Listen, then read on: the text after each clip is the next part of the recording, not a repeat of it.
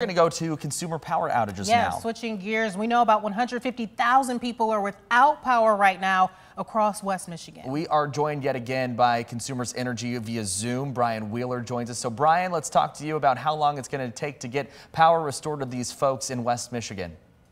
Yeah, you can see if you look at our online outage map, the work has started. This morning we were assessing the damage, trying to get the best information and handle on the situation. The work to begin power restoration has begun. We've seen the total start to come down a little bit. We're at about 145,000 without power now. That work's going to continue today, tomorrow, and into Thursday.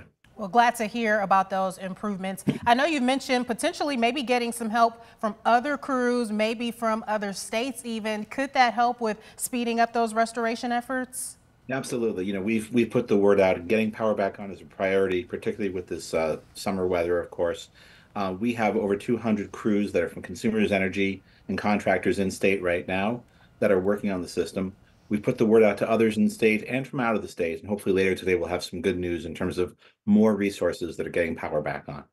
Brian, let me ask you this. How do you guys determine what resources you're going to send where? Obviously, you can kind of look at the outage map and see what communities are hit harder than others, but is there, priority that you place over some communities versus others? What does that look like and how's that process work for you guys? Yeah, there is always a process when it comes to this. We always focus on those priority customers first. You think about those who are more vulnerable, senior centers, nursing homes, hospitals, also our public infrastructure, police and fire stations.